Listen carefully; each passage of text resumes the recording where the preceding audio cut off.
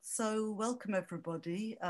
Welcome to this Insiders Outsiders event, which is going to be focusing on the life and history of Tom Blau.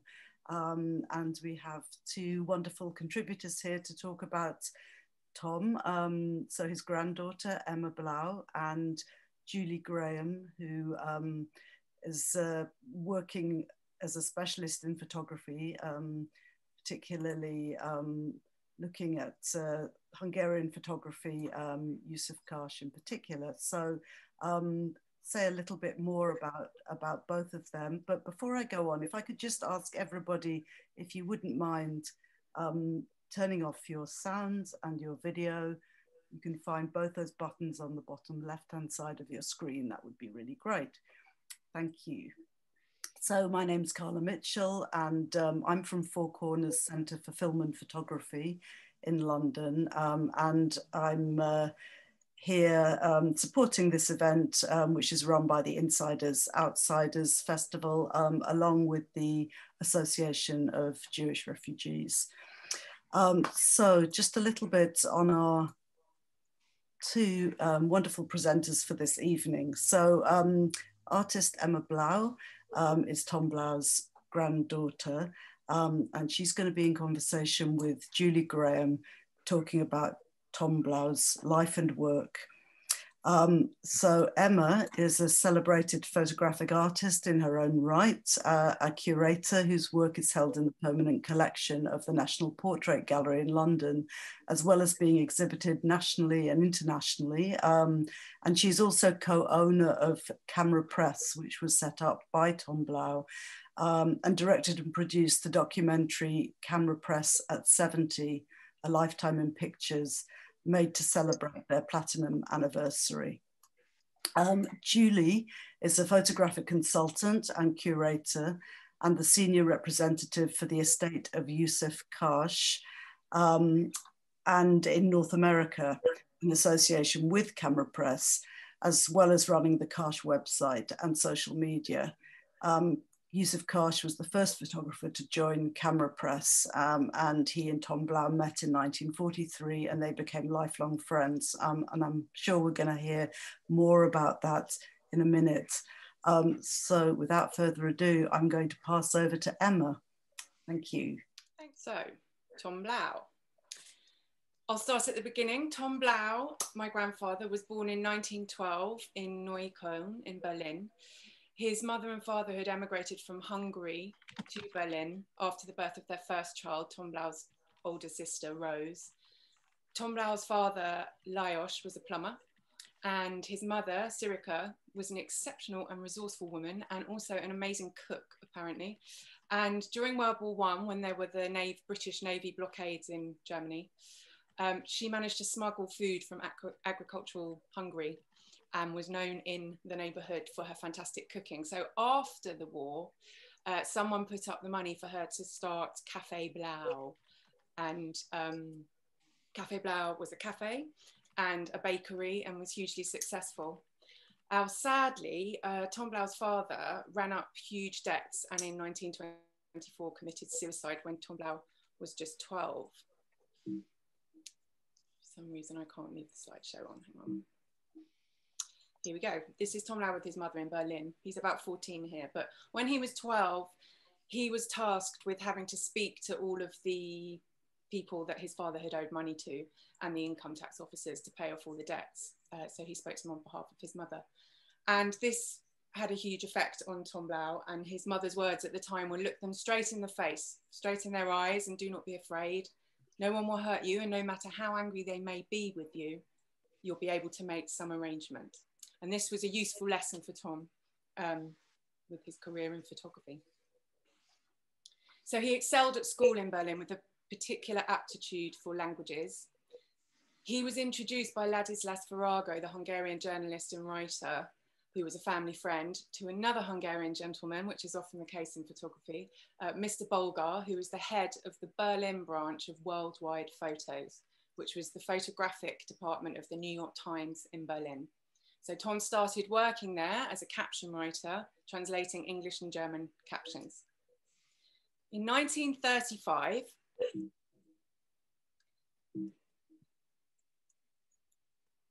He came to London to stay with a relative.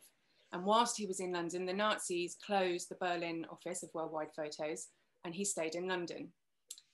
This photograph was actually taken by Ralph Crane, who went on to become a very celebrated life photographer, but who went to America, unlike my grandfather, who stayed in London. So the New York Times supported his application with the Home Office to stay on working in the UK, but didn't actually offer him a full-time job. So he worked as a freelance photo researcher, supplying the New York Times and a number of other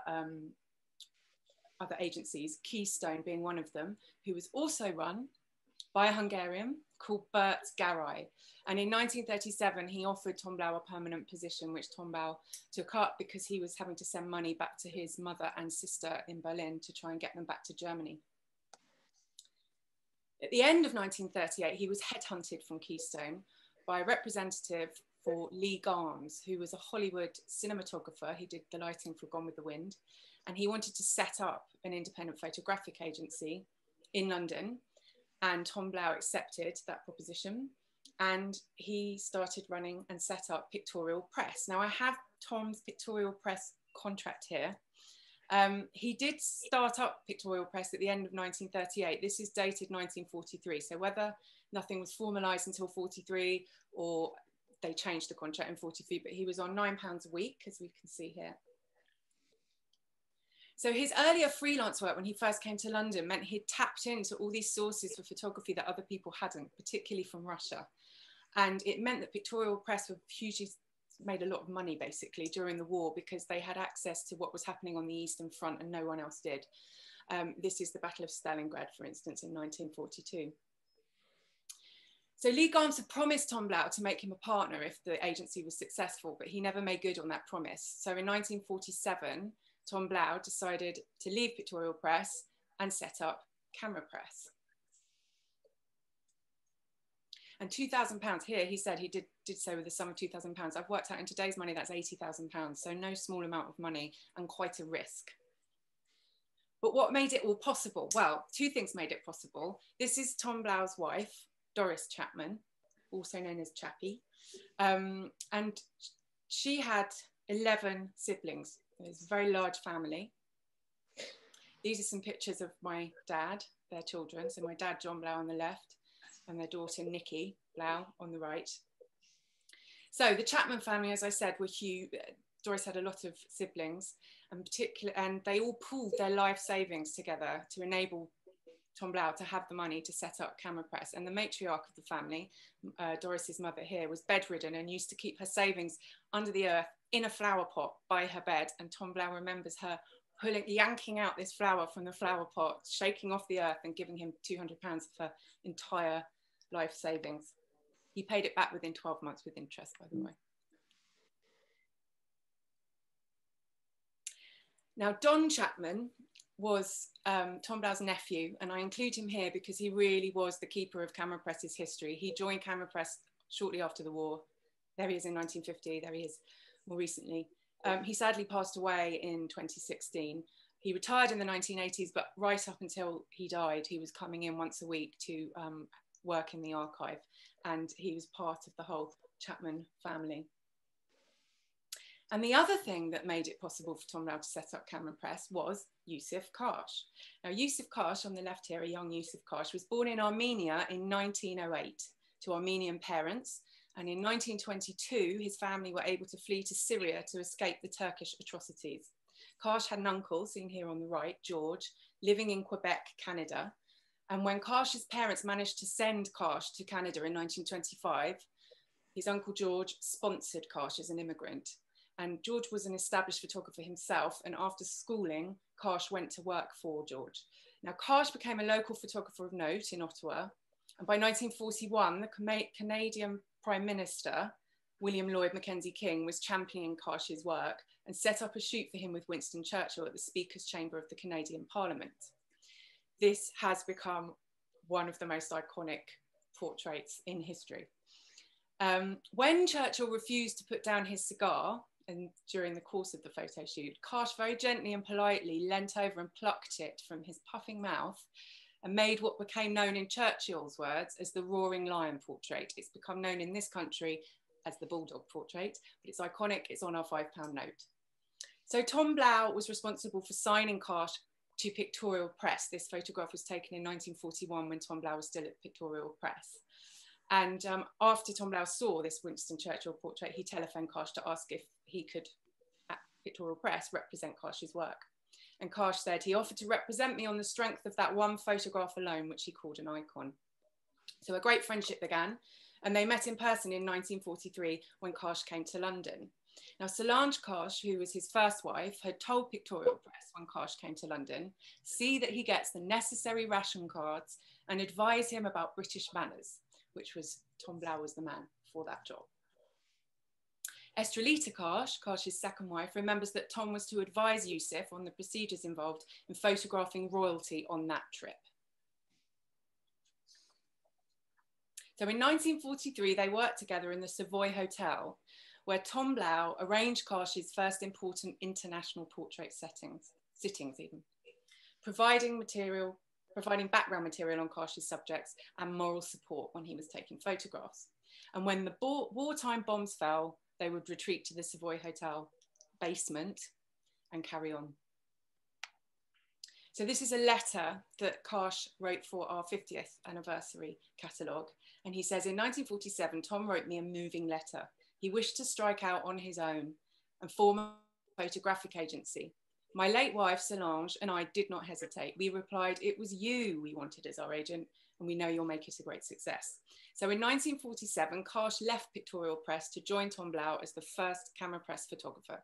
And Tom was always incredibly touched by Karsh's loyalty in taking the risk and joining this new agency.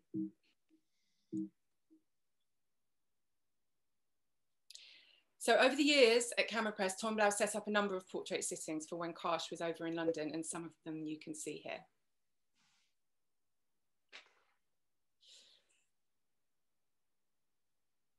Karsh and Tom Blau worked together on a handshake, and from then until now, a warm and formal contract-free relationship as close friends existed as well as colleagues.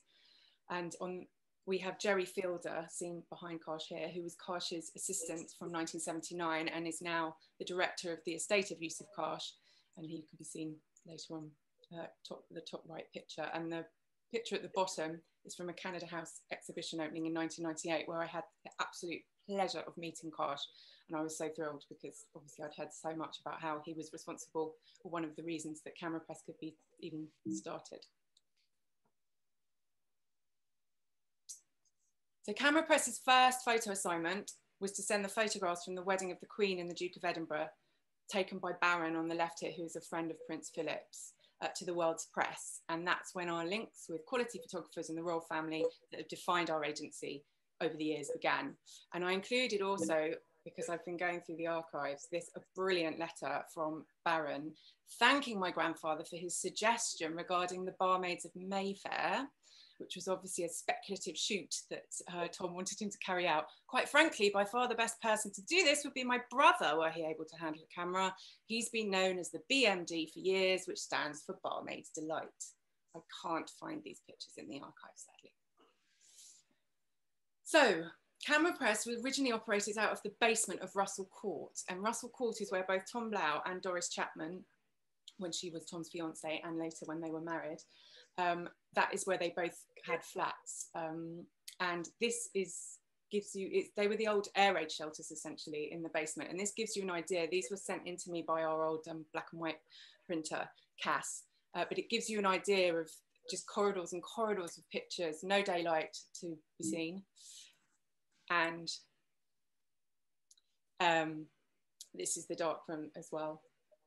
So Tom Blau got into a lot of, he ran the business from the basement, but also from his flat and from Doris's flat. And he got into trouble with the building manager because he basically used the service lift for transporting photographs up and down and was using it as his personal lift. And these are more contemporary, obviously, but give an idea of how the production was all done in hard copy. This lady here was captioning, packaging material up. There's a courier waiting to take it off to Fleet Street. And when there were royal releases, the couriers used to go all the way down Coram Street, all the way down there. These are some of our staff who, we have Roger Eldridge, who was our operations director. We have Lennox, who started at Camera Press when he was 16 and is still with the agency over 40 years later. Cassell printer, Regal colour printer. So Tom Blau, from the beginning, quickly built up a reputation that attracted some of the greats from the era, like Beaton, Parkinson, Litchfield, Terry O'Neill, David Bailey, and Terence Donovan. And in particular, Snowdon, as he was known professionally, Lord Snowdon, we'll see in later years. So this is Snowdon at his studio at 20 Pimlico Road, taken by Tom Blau. We actually, well, I say we, my grandfather, Tom Blau, Camera Press, took over Snowdon's studio. He had to give up the lease because basically with his burgeoning fame, there were always reporters outside whenever he photographed someone. So we took over the lease. There's Snowdon doing a fashion shoot in the studio that we took over. And, but we had to give up the lease as well, actually, because of the same thing, reporters always hanging around outside. So Tom Blau would often go to Kensington Palace to see Snowdon as his agent, and he writes in his autobiography about when Princess Margaret and Lord Snowdon entertained me to tea in their lovely sitting room, which contained, amongst other things, large photo albums. They proved to contain photographs taken by Princess Margaret, some of them pretty good.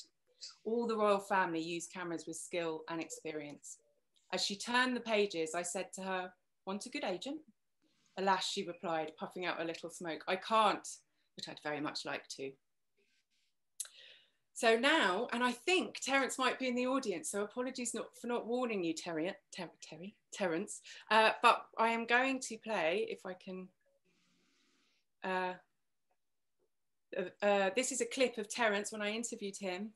He kindly agreed to be interviewed for Camera Press at 70, A Lifetime in Pictures, and he talks about some of the photos in the archive, if I can get this to work.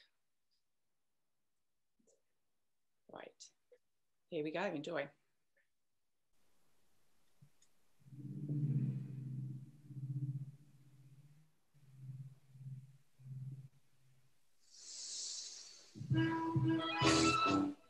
My name is Terence Pepper. I was a curator of photographs at the National Portrait Gallery for 40 years, in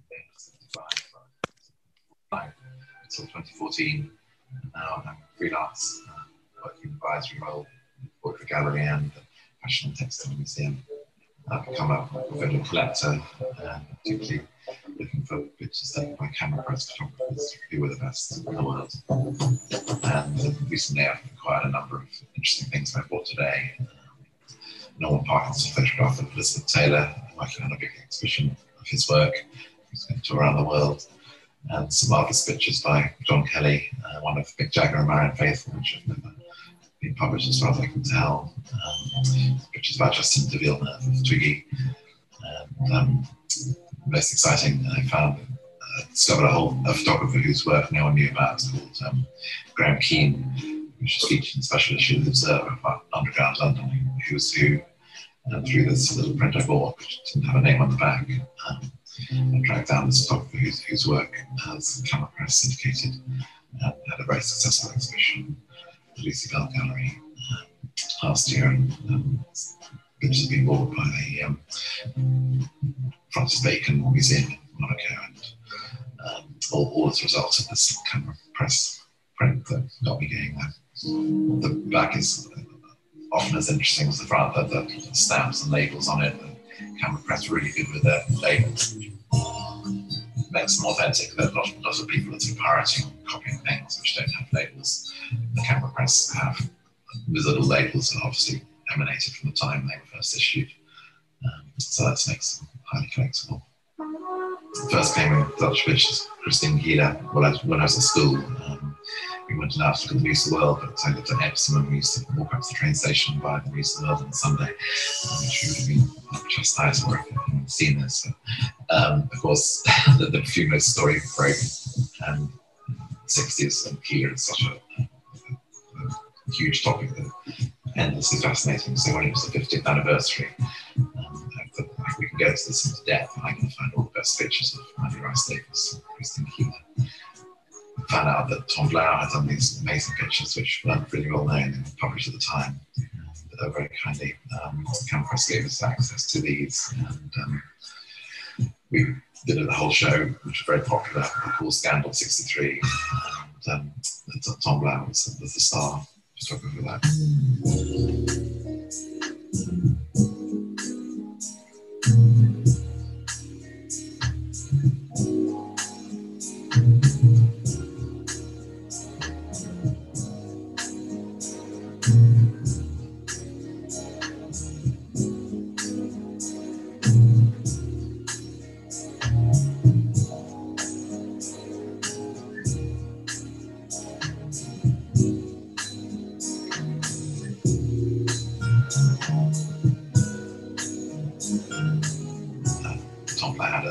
notes for news and who to get in touch with. And it should be a national museum of camera press photographs.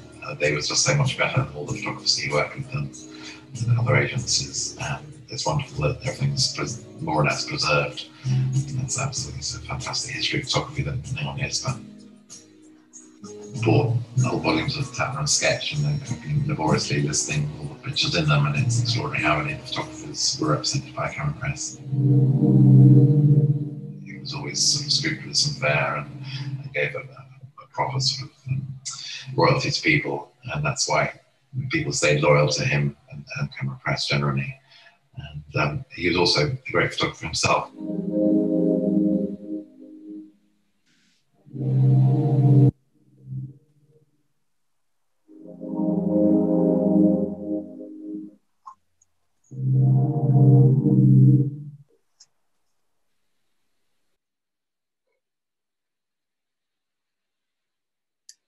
So thank you, Terence, for that lovely segment there. So Tom Blau started taking photographs when he founded Camera Press because simply he couldn't afford to pay a full-time staff. And this led to a complaint in Cecil Beaton's diaries, where he said he wished that his agent, Tom Blau, would stop taking photographs as he was losing out on work to him. And Tom Blau started out for publications such as Woman, Woman's Own, Every Woman, Beauty, Woman's Weekly, and Woman's Journal, which is some of these images of Cecil Beaton at home appeared in 1955. Before shooting regularly for Illustrated London News, London Life, Der Spiegel, the Daily and Sunday UK newspapers, as well as the famous American periodical Saturday Evening Post. And because of his background as a caption writer and from running pictorial press previously, Tom Blau had a really strong sense of narrative and what the press and publications like to publish, kind of speculative shoots that he would go and do and then offer to the press. This is something he shot shortly after the NHS was founded. His portraits were published in publications such as Time magazine, Life magazine, Picture Post, and the Sunday Times magazine, and more. This is the Scottish artist Anna Zinkhuizen with her daughter on the left and one of her subjects on the right. And again, there's just this lovely sense of correspondence and letter writing. And you can see that the first picture back here was shot in 1948. This letter is from 1974. So there was an ongoing relationship that involved shooting her over a number of years. And she's accepting his kind offer for lunch here. So this is how it was set up. People wrote to each other and went out to lunch and them. And here we have Daphne du Maurier, and on the right here, she's at her Cornish home, at her writing desk where she wrote all her novels. And here we have Somerset Maugham, and again, a letter, but the picture on the left was shot in 1950, the letter on the right, which says it would be silly for Tom to fly over to the south of France to take photographs of him because he'll be at the Dorchester in October, but that shoot didn't happen in 1960, but the one on the left in 1950, Tom Blau was on holiday in the south of France. He spotted Somerset Maugham going into a pottery shop. They waited for an hour for him to come out. They approached him and Tom asked if he could photograph him. It was as simple as that. And Somerset Maugham gave Tom his business card and said, call this number in a week's time, very specific, so Tom did. And when he called the number, it turned out to be the postmistress at the Antibes post office who fielded calls for Somerset Maugham, but luckily the reply came back that yes, Tom could go and photograph him the very next day. So Tom Blau was a real pioneer of the at-home shoot, which really wasn't so prevalent then. Here's some pictures of the Oliviers, as they were then, when they were married, at Durham Cottage in Chelsea. Very few pictures of them at home or of this cottage exist. These have been used quite extensively. And those two sets of pictures and the Somerset Maugham actually ended up being acquired by the National Portrait Gallery on the occasion of our 60th anniversary. So you had a lot more access to famous figures in the 50s and 60s, or Tom Blau definitely seemed to. They would meet on holiday. Tom Blau used to go with his family, my dad and my aunt and his wife, to Mallorca, where he wasn't a paparazzi at all. He always got permission. He always, you know, they'd meet in the bar at the hotel. He'd get permission. He'd take photographs. He was also great friends with Peter Sellers and represented him as his agent when Peter Sellers started taking photographs. Tom Blau photographed his daughter as well and asked her to stand on on Peter Sellers' Rolls Royce here, and apparently she scratched it. But Peter Sellers was very charming about the whole episode. And I included this Iris Murdoch shoot because Tom Blau mentions in his autobiography that she was very reserved, quite quiet. So he was thrilled when she wrote back saying, "Thank you so much. I do like these photos. I think they're a very good lot." And again, it just shows, you know, the very extensive notes, the letters, marking up of contact sheets. And that's how things were done then. So I thought I'd show a couple of Tom's most famous iconic images.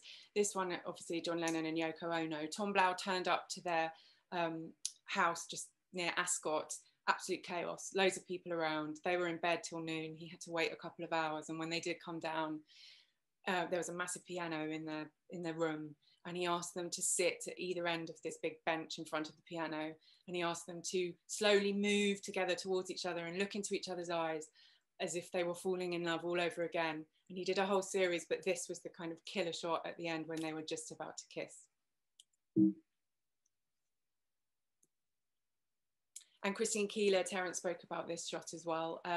Christine Keeler, Tom Blau went and photographed her on set for a secret film test. She was due to star in a film about her life.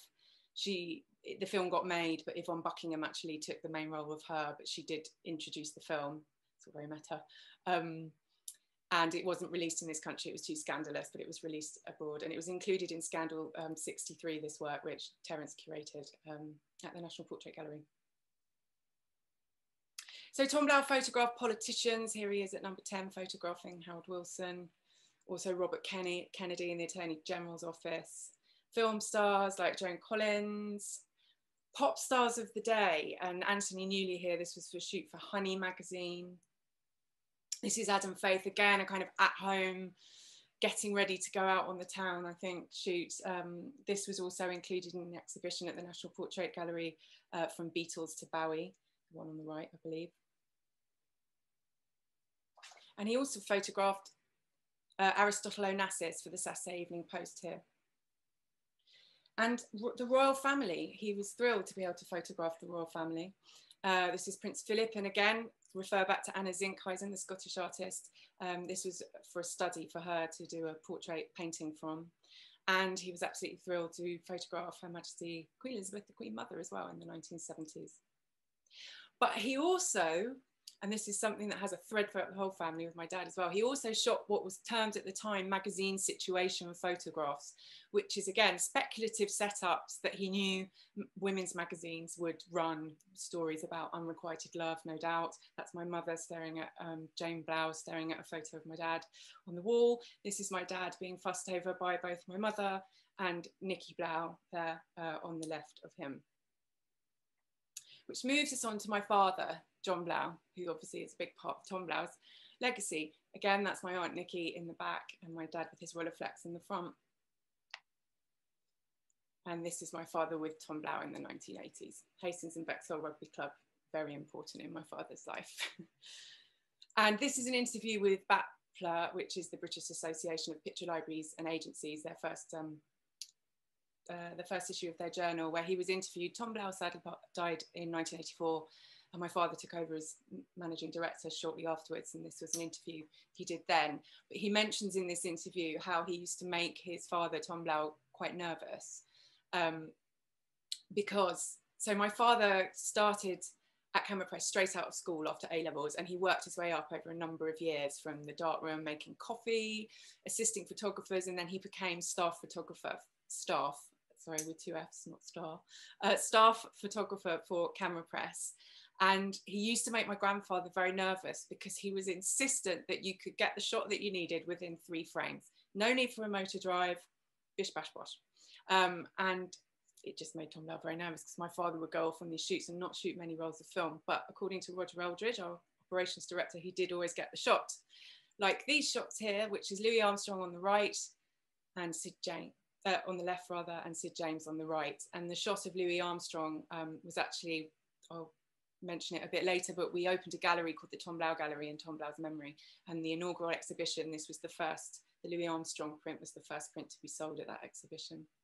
So my father was very much a news photographer, press photographer, and shot these kinds of news stories, Bob Foster and Chris Finnegan before their fight. Also news of the day, the British postal strike in the 70s, Maureen Baker, the design director of the company that designed Princess Anne's wedding dress, which was the hot topic, obviously, in 1973. He did a lot of on-set photography. There's Tom Jones on the set of his Christmas special there, and Pan's People, my personal favourite. I used to dance around the living room too. Top of the Pops, that's them on the set of Top of the Pops. And again, my father went back to Windlesham House School, where he went to shoot some general images for the library of schoolboys, and they ended up being used on in a hymn book that a lot of children of my generation, or people of my generation, when they were children, had at school. It was for BBC Radio for Schools, Come and Praise hymn book, and I used to love sitting in assembly and seeing my dad's name on the inside cover.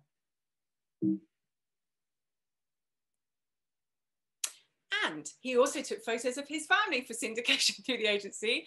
And here I am in Woman's Own. I've changed gender, and apparently I'm refusing to eat, which was definitely not the case when I was a baby. And here's me on the shoulders of my dad when I was younger. And this was taken at Tom Blau's family home in Worthing, and just by the swimming pool, with a pool house that was designed by Lord Snowdon.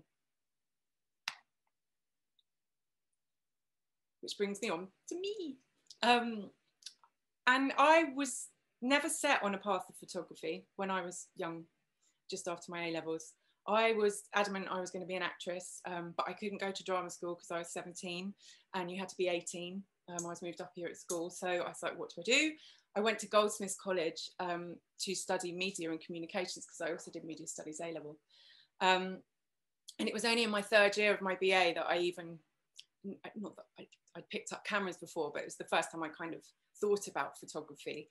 And after graduation from my BA, I spent 3 years assisting photographers, working on national newspapers and magazines as a picture editor and picture researcher. And then I went back to Goldsmiths to do my MA. And it was then that I really started thinking about photography as an artistic tool to explore my own perceptions of the world around me and others' perceptions of the world around them. So this is work around the time of my MA.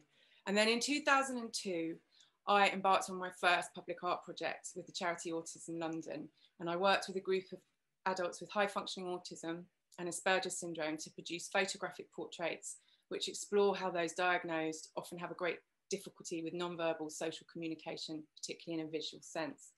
And the last conversation I had with my father sadly died in 2002. And that's when I did this project. So the last conversation I had with him shortly before his death, I told him about having secured the funding for this project. So he knew that this project was going ahead, but sadly never got to see it realised. And then Invisible Insights eventually was, it was nominated for the City Group Photography Prize, which is now the Deutsche Börse Photography Foundation Prize. And it was a winner of the Flash Forward Award from the Magenta Foundation in Canada. So at the same time that I was doing my public art project, I was producing editorial portraits mainly for the Sunday Times magazine and Condé Nast, specifically British Vogue. And whilst I was shooting portraits and doing the public art project, I took over as director of the Tom Blau Gallery. This is actually a few years before I took over. This was our 50th anniversary exhibition, but it gives an idea of the space. Lord Lichfield was on the board of trustees. And this was a gallery we opened up in memory of Tom Blau. So I curated a program of a mixture of shows from our archive, shows from camera press photographers, and also shows from contemporary photographic artists. I embarked on a project to shoot shoe designers, my one love, my one true love, here in the UK. And then when I moved out to New York, I proposed to one Julie Grahame, photo director of Zoom, a project where I'd shoot and interview New York shoe designers. And Zoom was, as it says here, the original online glossy. It was the first full frame kind of fashion online fashion magazine founded by David McIntyre, and the creative direction was from Mike Hartley. So I had a lovely time doing these and buying shoes. And also when I was living in New York, I was commissioned by the Sunday Times magazine to photograph Tina Brown. And this portrait here ended up going into the National Portrait Gallery's permanent collection. And this is a public art project, Face Forward, that I did. And the area in North Marylebone where I live in Westminster was being regenerated by Westminster Council. And I wanted to do a project that focused on the local people in the area, including myself, who lives here, and how the regeneration would affect them. And these were put up, as you can see here. They were displayed all the way through the Lisson Green estate, all the way down Lisson Grove. They were actually up when President Obama was staying at the American ambassador's house nearby. So I was thrilled with that because his whole motorcade drove down past them. But I didn't want to get out my camera to shoot it because I was worried his security detail might think I was trying to take aim and fire.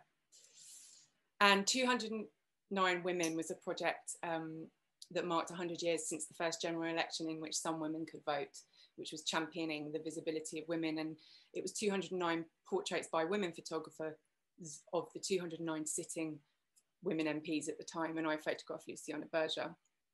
This is the installation at the House of Parliament. One of the curators was Cheryl Newman, who kindly provided these photographs.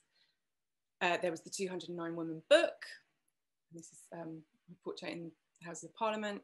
And then it also went to the Open Eye Gallery in Liverpool.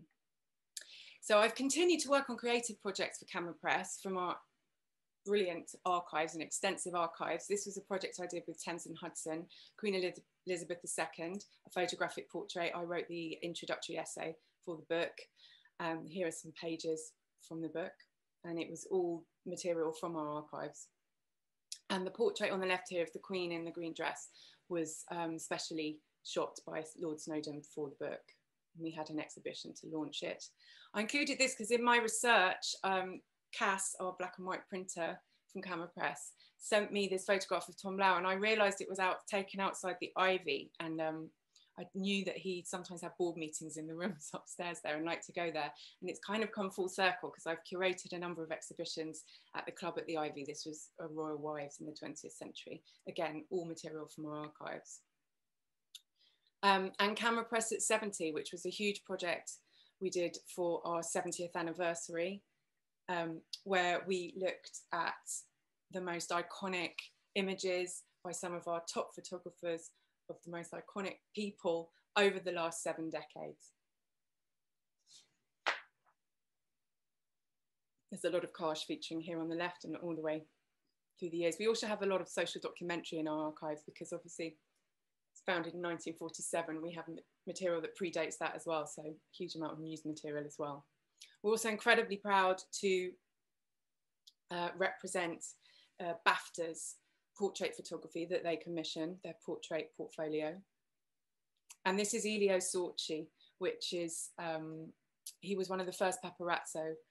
He was working in Italy, and he famously broke the news of Elizabeth Taylor and Richard Burton's affair on the set of Cleopatra. These are some of his portraits that were put into the exhibition. It was an absolute joy to curate and obviously involve the whole agency pulling together material. So now our offices are in 21 Queen Elizabeth Street. Couldn't think of a better name of a street for an agency that's known for its royal portraiture. And I'm a co-owner of Camera Press with my sister Sophie and Tom Blau's daughter Nikki's 2 sons, my cousins Giles and Daniel. And on the right here, these were actually taken when the archive was housed on the top floor of the building. It's now been put into its own secure storage in East London, but it gives you an impression of the extent of the material that we hold in our archives. And whilst we're incredibly proud, of course, to still handle the archives of some of the most legendary photographers like Terence Donovan, Sorci, Snowdon's Royal Collection, Beaton, Barron, Dorothy Wilding, we're really proud to represent the work of top contemporary photographers as well, some of whose work's seen here. And our photographers continue to be asked by the royal family to take official photographs. Thus ends my little synopsis on the thread of the Blau family and Tom Blau's legacy. That's wonderful, Emma. Thanks Oh, so much. We're going to hear from... Oh, everyone's got their microphones on. Hi! Hi! We're going to hear from Julie now. And just to say to audience members, we're going to hear from Julie, and then do please, if you want to ask questions directly, you can turn your video on. Alternatively, you can put your questions in the chat. So thank you. Over to Julie. Brilliant. That was great, Emma. Thank you so much. I want to thank you for even asking me to do this with you, and thank our hosts and thank everybody for being here today. We do have a few questions in chat. I won't go on too long. I did want to just make a couple of points just to reinforce this relationship that, you know, I feel really honored to be in this continuum. I feel like we've been really lucky to experience the best of mixing business with pleasure. That clearly was the case for Tom. It was clearly the case for Yusuf Karsh, and I'd like to say it's clearly the case for you and I, Ms. Blau. You know, really important. I talked to Estrelita Karsh a few days ago, see if she wanted to comment about the relationship with Tom. She really wanted to stress that they had this great understanding between them. They were influenced by their similar backgrounds. They had both escaped prejudice and, you know, much worse. Estrelita called Tom a pioneer, which I think is really gorgeous. And she also said that he was really joyful when Yusuf was around. So the relationship was obviously really special. And as you've said, you know, no contracts, everything on a handshake. I'm in the same position with you guys, and everything that you and I have done together in photography outside of our relationship with Camera Press. We also have, as you said, Jerry Fielder is on the call today. He's the director. We work very closely with him, and he had met Tom many times, but he only spent one day with him on his own, and that was when a piece of equipment that Jerry and Yusuf were working on a shoot in Paris, and some power converter failed. So Jerry had to hop on a plane, fly to London. Tom Blau picked him up, took him to get a replacement from the Savoy, and they spent hours chatting together. It sounded like Tom, you know, really took good care of Jerry, and they spent a few hours talking about the Blau-Karsh friendship, their mutual admiration, and their gratitude towards each other, which I think is really lovely as well. And this warmth still continues. You've got staff members at Camera Press who've been there for decades, and that is just something that's really unheard of. Camera Press as a company has definitely succeeded where lots failed.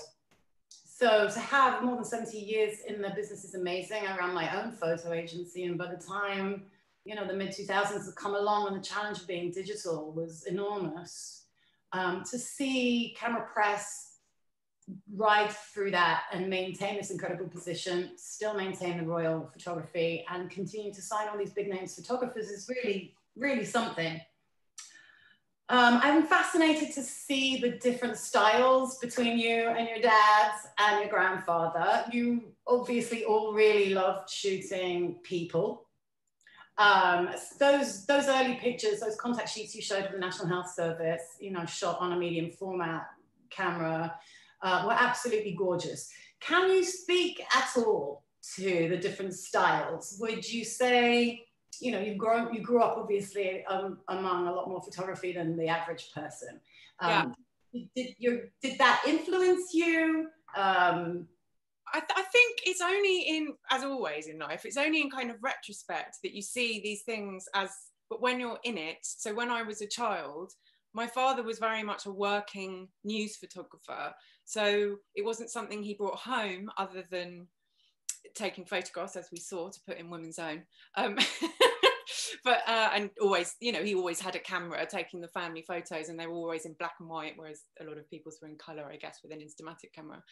But yeah, so his stuff was much more news-based. He loved portraiture, he loved photographing people, but I think my grandfather picked up a camera out of necessity because, as I said, you know, he had to, but loved it, and had a particular skill at photographing people in relaxed surroundings when that wasn't always the norm back then.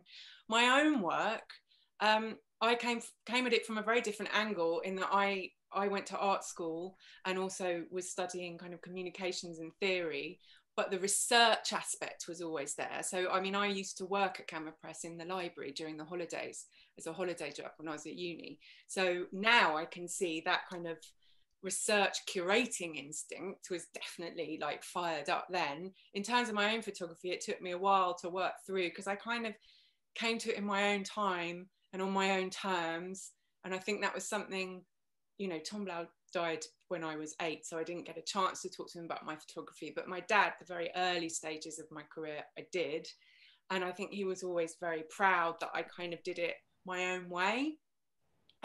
He saw my MA show, which I kind of glanced through there, which was very much kind of industrial landscapes and public architecture. And he always loved coming to the exhibitions, but he kind of said to me, well, you're on a different level to what I was on. So it's different, but as you get older, you see the kind of thread that runs through all our work, as you say, portraiture particularly. Were you influenced, especially by any photographers? I mean, if you look at, you look at the public installation outdoors you did, obviously a couple of names, spring to mind. Is there anyone in particular, given that it took you a while to sort of come around to photography? Yeah, it did. I mean, I just kind of, it didn't land on my lap, but it was just that it happened or get more organically and not through, press photography like it did for my dad. I was influenced, not even influenced, but when I was researching for my MA, it was much more people like Gursky and the kind of photographic, slightly more detached artists. As I've got older, Lee Miller is an absolute, for me, because everything she did, she's a woman, she did A, B, C, she was a model, she was fan race, Muse, she was this, she was that. And I love her work as well, but I wouldn't say that influenced my work, because I've come to her post doing my own work. So I also love, I do love a lot of the archive work that we represent. We used to represent the archive of Terry O'Neill, and I love his stuff. I just love his stuff on set and some of the images he captured. But as I said, it's a bygone age. We're operating in a different age now. So although I don't take those type of photographs, I don't think I'd want to. But yeah, sorry. And all the ephemera that went on around it, we certainly had that with the Karsh archives as well. The letters back and forth prior to the shoot, after the shoot. It's, there's so much there that, and Terence talked about this, that the Camera Presses, was definitely in the forefront of those captions, detail, and seeing that translate to digital has been really interesting as well, because it's been a very huge challenge for all of us in the photography business. The Camera Press has adopted a similar attitude to when they digitize work, having all that captured information there, which is really, really crucial. As far as, digital, like you Camera Press and yourself adopted social media relatively early. Gosh, we just went on Instagram a couple of years ago. Please follow us. How do you think, Tom and even your dad would have felt about something like Instagram? My dad would have loved Instagram. Well, okay, there's two angles. As photo agents, there would have been a lot of chasing people for usage fees, I'm sure, on Instagram. But my dad would have loved Instagram. My dad was obsessed with film, actually, moving image as well. So he would have loved Instagram. I know he would, because he did love moving image, visual images as a observer, as well as taking photos. I think Tom Blau would have, I think he'd love Instagram as well. Just that instant way to visually communicate with people. But at the back of his mind, because he was a businessman, it would be, do you have permission to post that?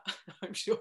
Yeah, that absolutely, it's a huge challenge. And I think both Camera Press and Karsh, we accept that, my feeling is there's thousands, if not tens of thousands more eyeballs seeing our work than could see it otherwise. So, connecting fans, for example, you were telling me the other day that the Vivian Lee fan base is one particularly enthusiastic.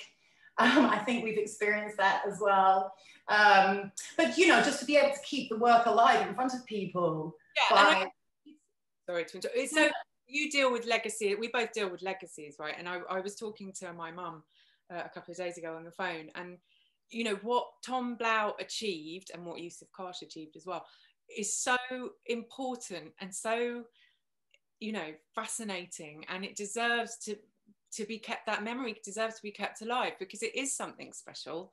And, you know, people like that don't come along all the time, and to have that tenacity and determination to just keep going in the face of incredible adversity, be it having to move to a different country, be it not having the funds to do what you want to do, to make those steps, and very conscious steps to, and to have that legacy is something I feel that just has to be celebrated. We do have a few questions in the chat window, one of which is what actually got Tom into celebrity photography. So I think you've kind of nudged around the corners of that a bit. Sounds like it was need and business savvy. Funny, no. I mean, we mustn't lose sight of the fact that he had to work his off when he first started Camera Press, because he was, you know, he was thrilled to represent Karsh's work and Barron's and the early photographers, but he had to have constant material coming in. So but you know, he had a tremendous amount of respect for Britain and the way British business operated, and for the royal family. I mean, he was so touched, and it was so important that he got to work with the royal family. He would, you know, to have that trust put into your agency, and also that discretion as well. Tom Blau was very discreet. I think I mentioned to you, the shoot with Christine Keeler didn't go into his autobiography. You know, he didn't tittle tattle in that way. So yeah, I think there was a level of trust as well with celebrities, because he always allowed people picture approval, which again, I mean, even to this day, well, now agents insist on it, don't they? But you know, so I think that, and I think he was fascinated by people and people's stories. We've got a couple of questions, and we've also got somebody who's appeared on the screen who in fact asked one of the questions. So Jonna, would you like to ask your question directly? You'll need to unmute yourself. Can you do that? Yeah. I think that was actually my question. Thank you. Oh. I'm glad I asked. I still think there's something special about having access to that kind of people. Yeah, well, apparently there was a hotel in Mallorca. I want to say Esplendido, but I might have made that up in my kind of overly dramatic head. And that's where because I mean, international travel for holidays and stuff wasn't that common in the 50s. So that's where everyone stayed. And literally there's tales of, you know, Chappie, Doris Blau, that was her nickname, at the bar, and everyone had their children there on the beach, and people just got chatting. That's how he photographed Tom Jones and his family, Laurence Olivier with his third wife and his family. There's a whole host of people. And as I said, with Somerset Maugham, he literally went up to him, gave him his business card, and he wrote speculatively to people. That's how he got to photograph Kennedy, Robert Kennedy. He just wrote to him and said, and also Henry Kissinger. He wrote to Henry Kissinger and said, can I photograph you? And they said yes. Great. Thank you. We've got a couple of questions which are both related to Tom's immigrant experience. So maybe I'll read them both out if that's all right, and you could address both of them. So the first one is, what difference, and this is from Celia Frank, what difference do you think Tom's immigrant experience made to his career, and does it continue to influence you? And the second one is from Marie. She says, this isn't Tom, it's his wife, Marie. Mari. Hi, Mari. Not Tom MJ. As someone else has asked, how do you think Tom's experiences in having to leave everything behind influenced him? I've been lucky enough to work with the legacy of Judith Kerr, who also left Nazi Germany behind and made a great contribution to the cultural life of the UK, i.e. the tiger who came to tea. There seems something really rich about the migrant asylum contribution to British life. Is that a context you see Tom in? And is there a conversation to be had about different standards today and then? And today and then, yes. Okay, I can't even remember the first one now, but I'll try. I think it was about the immigrant experience and how it influenced his career and has it influenced mine. So I mean, it's that adapt. It's just that, I want to say chutzpah, which is you know, just to keep on keeping on. I think you know, he came here. He had to. Everything was born out of necessity, and is the mother of all invention, as they say. So yes, absolutely. That he needed to. When he first got here, he needed a job. He needed to sustain himself. He needed to sustain his mother and sister back in Berlin.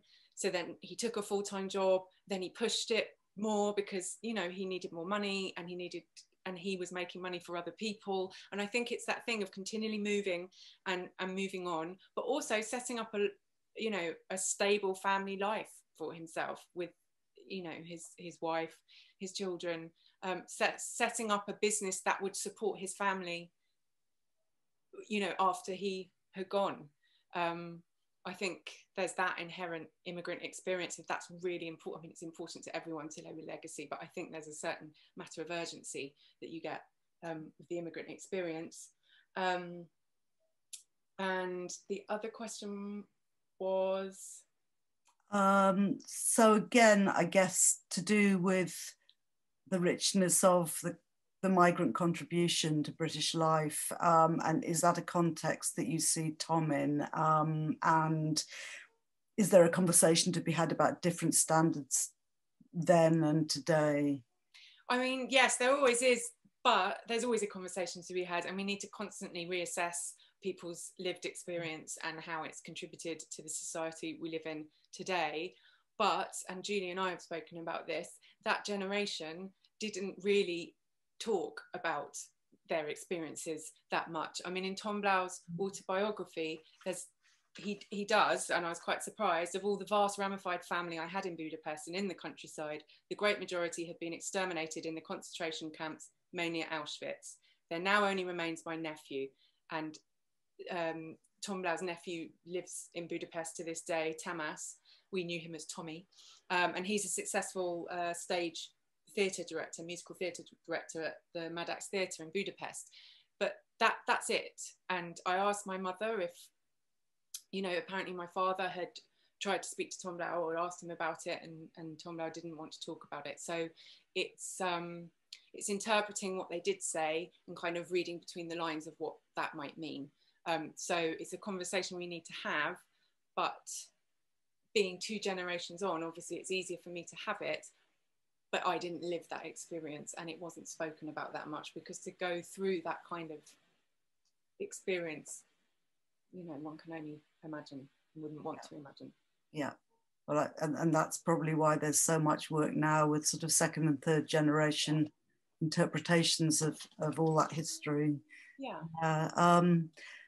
I've got a question, if I may, which was more just to do with the archive now, and you know, maybe asking you a bit more about what you're hoping for it in the future, if you have any, you know, ideas about how you might develop and you know, work with it.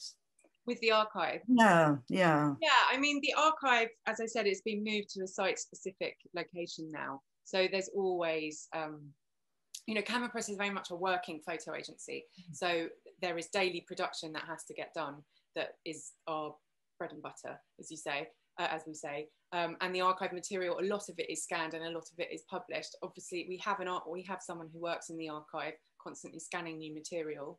I delve into the archive for projects like Queen Elizabeth photographic portrait, our 70th exhibition, but there's always more that can be done with the archive, and we're always discussing plans of what to do with the archive. It is vast, and we are one of the last truly independent agencies that have that kind of vastness of archive. So, but we're constantly scanning material, and we're constantly working on it in terms of day-to-day publication of stuff, and then I dip into it and others dip into it for creative projects.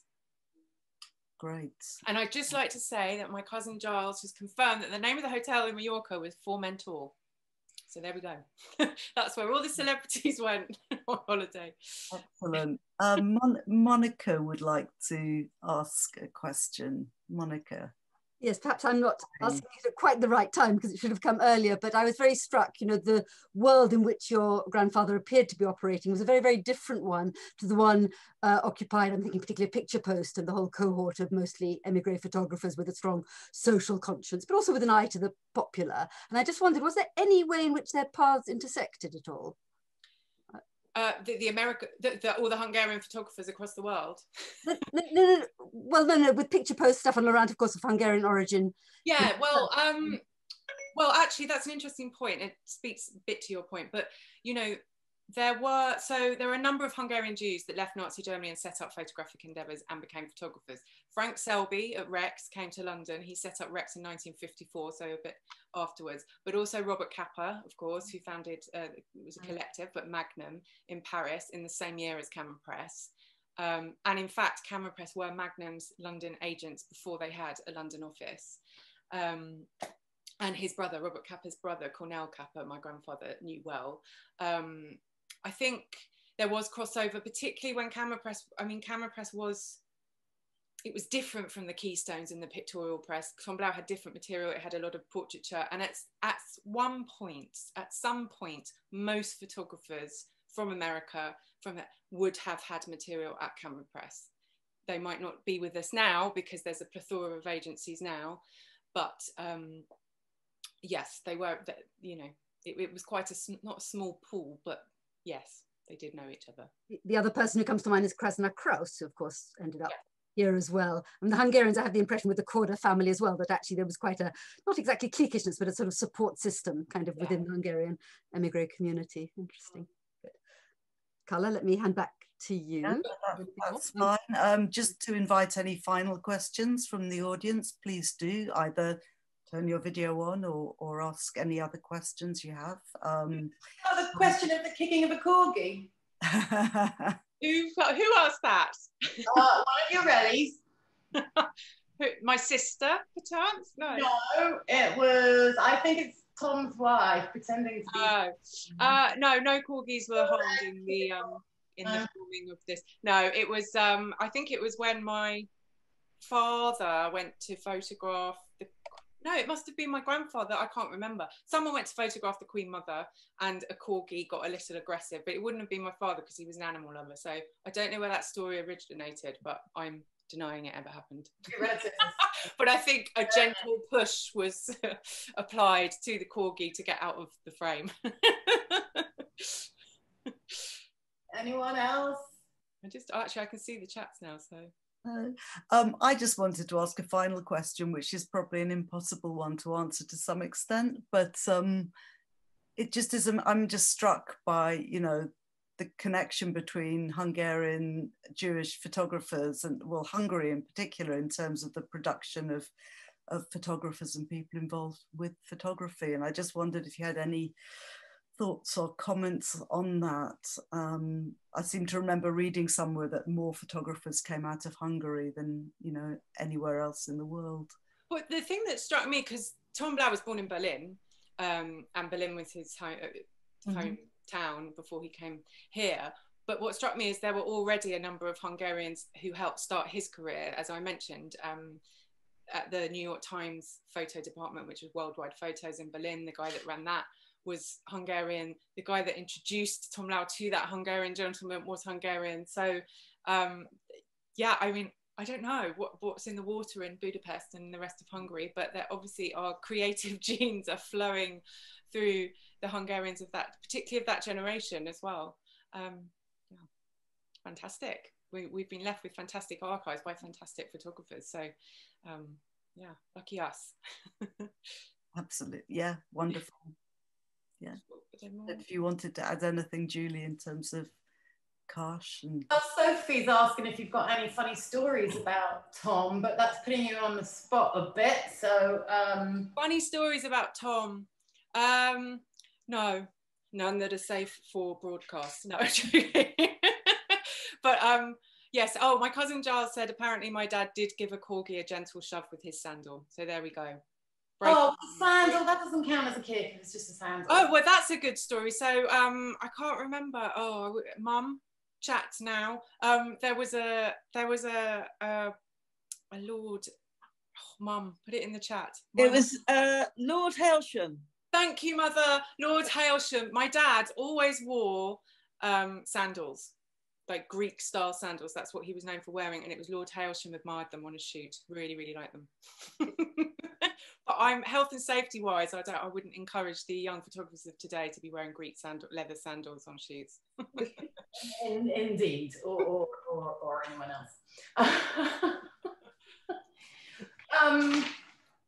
I don't really have any other questions. I feel like most things have been covered. If anyone's got any last questions or comments, please do unmute yourself and cameras, let me see you. And we've got a comment. So it's Barbara and Peter. Hi Barbara, hi Peter. When we were, and you were very, very little, we all went on holiday together, and the best photos that we've got of our children are black and white photographs taken by Tom Blau on that holiday. I found one of those in the research for this, and we're sat on a car bonnet, the kids. That's right. I should have put it in the slideshow. Still our favourite pictures. Oh, that's good to know. Where did you find all those bits and pieces? Was that stuff that was already digitized over time for other needs? I mean, because you can't physically get to the archives at the moment. So massive shout out has to go to Lennox Smiley, Jackie Wald and Wanda in our archive, because some of them were downloaded from the website. Obviously Tom Blau's most famous shot, most of Tom Blau's famous work is on the Camera Press website, but sometimes things had to be gotten from the archive. So thank you to Jackie for fielding my constant emails and passing those on to Wanda. I have some personal photographs that my father kept, taken by Tom Blau, taken by my dad. The press cutting of me in Woman's Own was my dad's effects. Yeah, so they were got from, and Cass, who when we used to have a black and white darkroom and a colour darkroom. We don't now because everything's digital, but he sent loads the black and white photos of the old Camera Press and the one of Tom Blau outside the Ivy. And the National Portrait Gallery is a really good reference tool for me, is because they acquired a lot of Tom's work, and it's a really nice selection on their website as well of images. And I know my grandfather would be so thrilled that, I mean, he's had displays there, he's had exhibitions there since he died, and also that his work's there for posterity. So yeah, the various sources, but a big thank you obviously to Camera Press, because they always have to field my emails when I'm in the run up to events like this, as does my mother. Thank you, Mum, and the rest of the family. So we could just go over to Monica, who I think wants to say some final things at the end of the event. So over to you, Monica, and thank Emma and Julie so much. That's been really, really fascinating. So. Absolutely. I'm just so sorry, Monica. Just go ahead, go on. My sister has just messaged the chat saying that Tom Blau taught her how to play chess. And when I say play chess, I mean that we would make up stories about the pieces and then demand that I had won the game. So there we go. That's a good story. He was very good with children in that respect. Let her win. Lovely. I just had a very practical question, actually, just as a last one. I mean, how has it grown in size? Presumably it's hugely larger in the number of staff employed now than it was in the earlier days. Or not? Have you kept? No, in the earlier days there were 60 plus staff. I mean, it was because everything was hard copy. So there's a black and white darkroom with printers, a colour lab with processors. There was a production department. We also had an editorial department. So essentially working almost like a newspaper. So there were not just captions, but whole story sets with photos.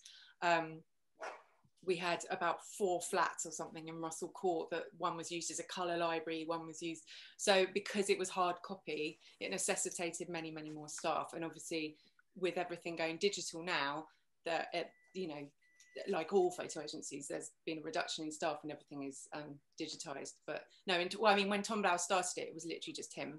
But he writes in his autobiography actually about how he then took on a secretary and an accountant and a lawyer, and that's kind of what he needed. But then it really grew. Probably in the 80s was when it had the most number of staff, but just because of the sheer production of hard copy work. Yeah. I should have known the answer myself, but yes, thank you very much. Anyway, let's round things off, unless last chance for any question or comment. I think probably the evening's drawing on. That was absolutely wonderful, entertaining, fascinating. I'm sure everybody agrees with me that it was completely enjoyable. It's been recorded, and the recording will be uploaded within the next week or so onto the Insiders Outsiders YouTube channel. And apropos, the question was from Mari about the broader context of the immigrant, contribution. Those of you, she perhaps doesn't know, but some of you will, that the Insiders Outsiders Festival, which I had the idea of some years ago now, but which actually ran as a nationwide, real live sort of year-long arts festival from March 2019 to March 2020, has continued, despite or indeed because of COVID, to have a very rich afterlife in the form of a fantastically diverse, though I say it myself, program of online events, very much ongoing. And this is actually the last, some of you may have attended some in the last 2 weeks. This is the last of this particular program, but there's much more to come. Carla and I have collaborated many times already in the past, and I imagine, Carla, I very much hope that we will continue to do so. So keep an eye out if you're interested in this broader issue of the immigrant, and particularly the contribution of the refugees from Nazi Europe to this country's culture. Go to the InsidersOutsidersFestival.org website. You can check the What's On section, but also sign up to the newsletter, which you can do very easily at the bottom of each page of the website. And we'll have a new newsletter in April, and there's much to come. And just apropos actually the royal family, I can't resist saying that the next event is actually on the 8th of April, and it's a totally different medium, but it's by a Czech-born Jewish sculptor called Frank Tabelski. I don't know if that's a name remotely familiar to any of you, but he had the rather remarkable achieved a very most unusual thing, that he actually sculpted, I think, not just 1 or 2 or 3, but actually 4 different generations of the royal family from very different, alien beginnings to reach that kind of level of attainment. So anyway, so that's on the 8th, but yes, so keep an eye out, keep looking at the website. So it just remains for me to thank Carla, to thank Julie, and particularly Emma. Everybody, I don't know, you can sort of clap if you wish, silently or otherwise. And thank you. Can I just quickly say thank you, Monica, thank you, Carla, thank you, Julie. Check out karsh.org for amazing Karsh photography, camerapress.com for camerapress, emmablau.com for myself. Thank you. Very good. All right. All the best, everybody. Thank you so much, everyone. It's been great.